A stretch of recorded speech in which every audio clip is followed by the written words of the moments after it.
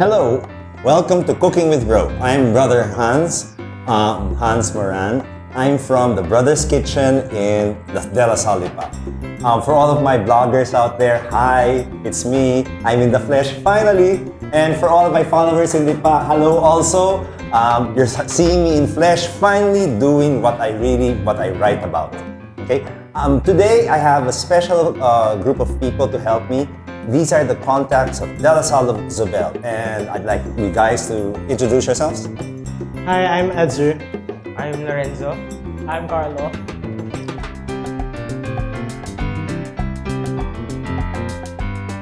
Okay, today we'll be making some chocolate chip cookies. I've developed the recipe over the past, maybe 30 years or so.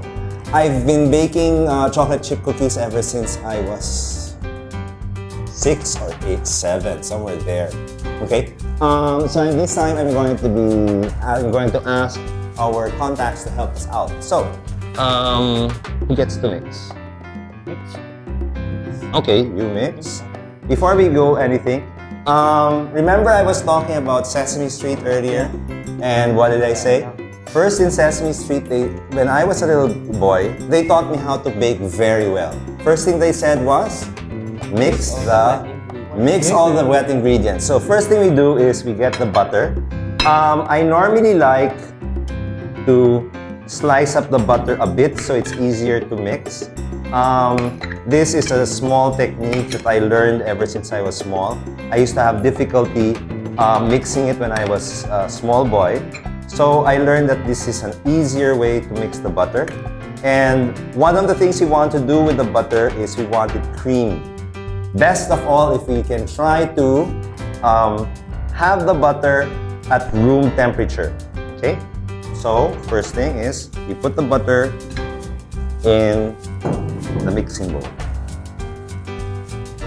Okay? And can you beat a bit? Okay? While he's doing that, why don't you break the eggs? You can put it in the bowl. Here? Yes. Just make sure there's no shell. It's always best to break the egg into the bowl, not into the mixture itself, so that at least you know that if there's a shell or not. Okay? So, you can do it. There you go. See? You've been practicing. Sometimes.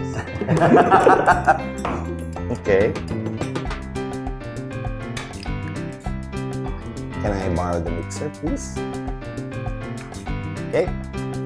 So, now, let's get this out. So, normally when the butter, this is nicely, you want it to have it as creamy as possible. Okay. So you cream the butter and make sure it's soft enough. I already have pre-mixed everything else, so can you hold? First thing we add to the mixture is the sugars. Okay, we mix. Normally it's 1/2 cup white sugar and 1.5 cups firmly packed brown sugar. So, but I pre-mixed it in the house so we can add it slowly into the mixture. Okay, you want to mix it up a bit? Okay, there you go.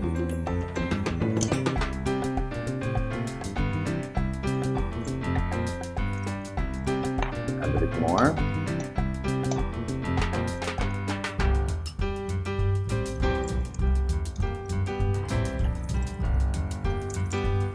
You can do it.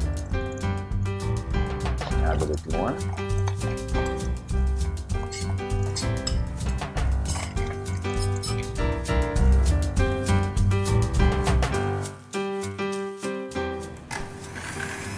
Okay, you might want to make it a bit softer.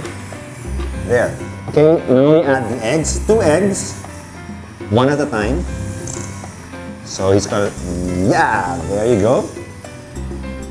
You'll notice that the batter becomes a bit more creamy. Okay, go ahead. There you go. Did you have any questions? So brother, what inspired you to reach this calling?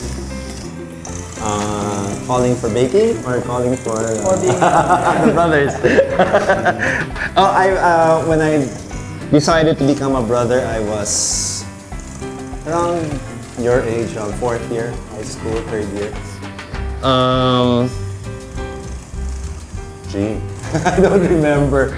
I thought the guys were cool. I liked the brotherhood. I liked the brothers, the way they interacted. I've always been religious ever since I was young. Okay? And yeah, there was no, for me, my uncle's a Jesuit priest, but one thing I liked about the brothers was there was no hierarchy. The old younger brothers were joking and teasing the older brothers. I liked it so much. I don't see that in other congregations as much. Okay? Now, we add vanilla. And my rule of thumb when it comes to vanilla is whatever the recipe says, place a bit more. I don't know, with Aryan, with Brother Aryan, whenever I place more vanilla, somehow he comes in and finishes everything. Okay? I normally make a lot of bread. Okay? Bread builds community. The brothers would say, oh, do you want me to slice you a slice of bread? They'll slice the bread for each other. But cookies, these cookies, always destroys community, especially with Brother Aryan. They start fighting with everybody. Okay? This is flour, 2.5 cups flour, pre-sifted already. I added also 2 tablespoons of baking powder, 2 teaspoons of baking powder, 2 teaspoons of baking soda, and about 3/4 teaspoon of salt. Okay? You want to add this slowly. Okay. It looks like a caramel syrup or something. That's because of the brown sugar. Okay. Slowly. You can move it a bit on. Yes. Okay. Don't be shy. A bit more. Okay. Okay. Okay. Is this the first time you guys are making cookies? Yes. I used to make it for the soccer team when I was young. I've been feeding the brothers ever since I was in high school. I'd make cookies in the house and bring it over to the brother's house. That's to make up for when I was in grade school. When I was in grade school, the brother's house in LaSalle Green Hills, I would sneak in the back and steal the soft drinks.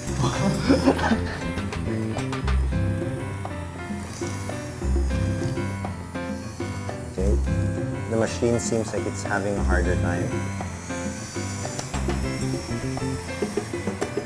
So, what we do is keep this to the side. And now we use muscle power. Okay, yes, there. Okay, you can add it all. Okay. Another ingredient I add actually to my chocolate chip cookies. I come from a family of bakers and cooks. My aunt, she's a very good cook. My mother was a very good cook. My brother runs restaurants. My niece also makes her own. She's now a chef. I'm a lowly baker. I never really went to school. But one of the tricks she said, I have my aunt, she goes, I have this secret to my chocolate chip cookies. And I go, really? And I said, I have my secret too. And my niece who runs a restaurant, Italian restaurant, says, I have mine also. And all of a sudden I said, I add oatmeal. Yeah, that's our secret too. So it's everybody's secret, that's not a secret. I normally add 1 cup of oatmeal. I use instant. The reason I use instant is because instant oatmeal tends to have, it's thinner. So it's the oatmeal itself is thinner, so it's easily easily incorporated. So maybe I should call this my chocolate chip oatmeal cookies, I think. But I found out it's just a lot easier. When I use pure flour, I have to actually put it in the refrigerator for about an hour or two after I mix everything, because the dough would be too wet. So the oatmeal just gives it a lot more easier texture. After that, this is a combination of cashew, kasoy, together with walnuts. Okay. I normally use a lot. That's why people like my mixture.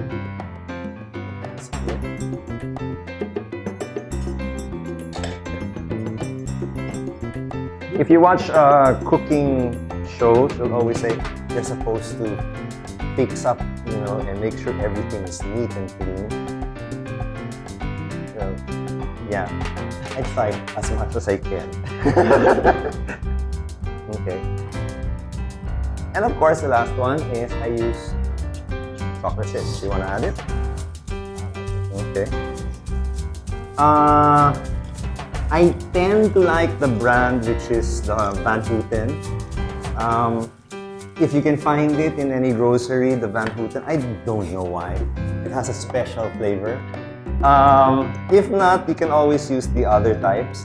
When I was small, and we were making tipid sa bahay in the house, I would actually use Antonio Puello, the one you buy in the playa without the sugar. Then I would chop it up into bits, and then I would add it in. It gives a bit of saltier flavor, more rustic. Okay? But of course now, medyo naging social na tayong lahat sa buhay. And so I use, we're now using the imported. So the Van Houten actually is good. But this one is the Toll House chocolate chips, which is equally as good. During Christmas, I use the same batter, and I normally add, after forming the cookies, I normally add M&Ms on top. So it becomes an M&M chocolate chip oatmeal cookie. Wow! And it just looks so that nicer. It looks so festive, so everything. And I used to make it a lot for the Bahay Pag-asa kids in Bacolod. These are children. Have you ever heard of Bahay Pag-asa? These are children who are in conflict with the law, and they're there. It's started by Brother Gus. Christmas time is a wonderful time for me. I love baking, so we would go there. One year we made a gingerbread house, and we made it, with gingerbread brothers, Then we bring it there to Bahay Pag-asa for the kids to eat. Then one Christmas, the guys would always say, "Brother, where are your cookies? We want your cookies." So then from then on, I'd always make cookies for them for Christmas. Now, of course, sometimes cakes and that's it, other things. Okay?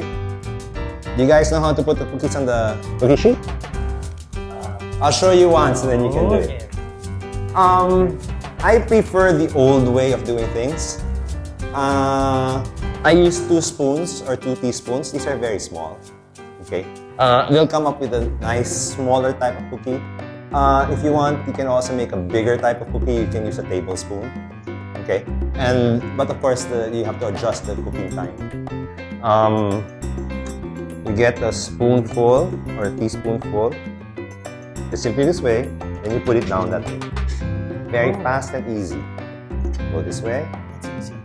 Yep, it's that easy. That's easy. So what I normally do for a pan this size, I would put it as 4 in a row. Once I finish the row, then I would make it 5. Especially this size. These are nice. This kind of size of cookie would normally come out with a bit of crunch. It will be a bit crunchy, a bit good. This will be able to cook thoroughly through. But if I make it normally with a tablespoon, I would only make it around, let's say, 3 per row and only 4. Okay, that would come out nicer, bigger. The cookie would be now chewier, and it would be what? Nice and soft in the center. Okay, and chewy. You wanna try? Once? Sorry. Brother, what was the reaction of your parents when you wanted to be a brother? Me?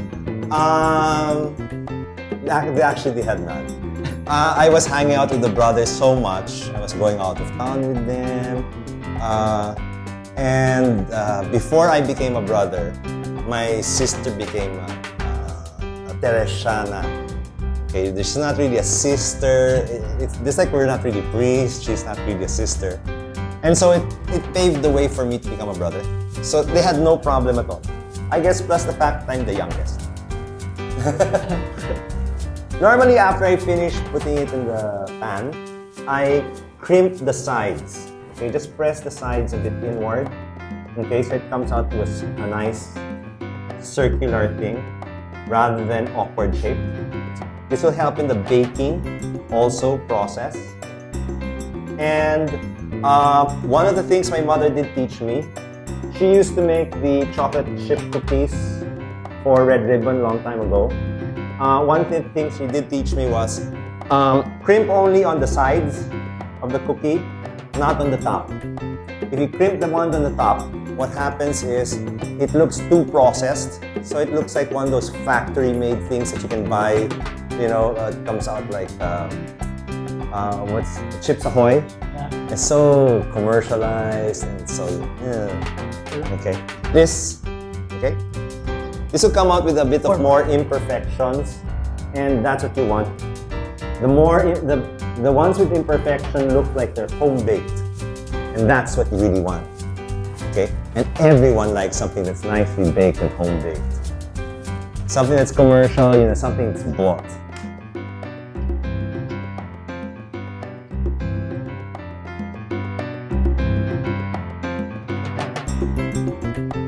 There's some in the house. Okay, so this would be a tray.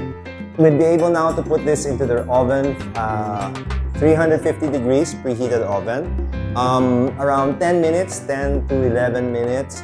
You let it out. I normally leave it in the pan for about 5 minutes after it comes out. Then I take it out and I let it cool off in a cookie wrap. Okay? So we'll see you in a while. I'll just put this in the oven. Okay? Remember, it's a preheated oven, 350 degrees, and we'll put this in the oven for 10 minutes. Okay?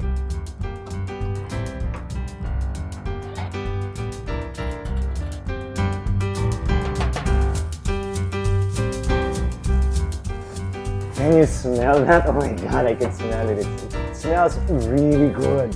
Oh my god. This is the smell Brother Aryan and Brother Rich really like. Okay, we leave it out for about 5 minutes and let's let it cool, and then I'll bring it over to the spirals. Okay, see you in a while.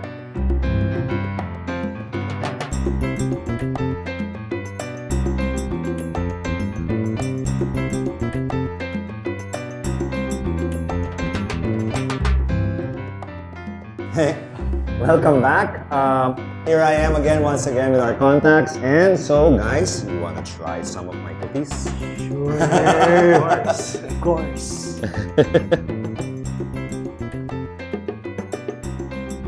It's good. Yeah. I don't want to try it. Of course not. I want to get one. The poor camera guys look at me so bad right now. Anything else you guys want to know? Have any questions?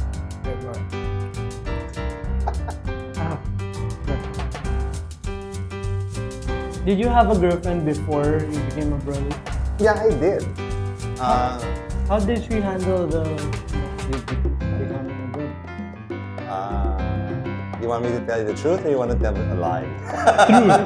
The truth. She didn't handle it too well, actually. Yeah, I brought her to. I had an interesting dinner with her in brought her to it.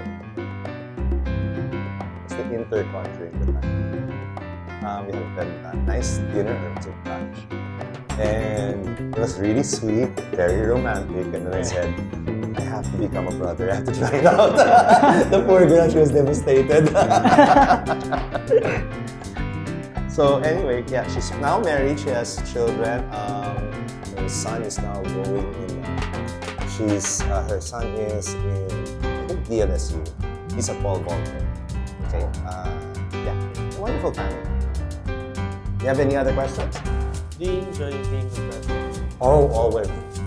Yes, really. I enjoy being a brother a lot.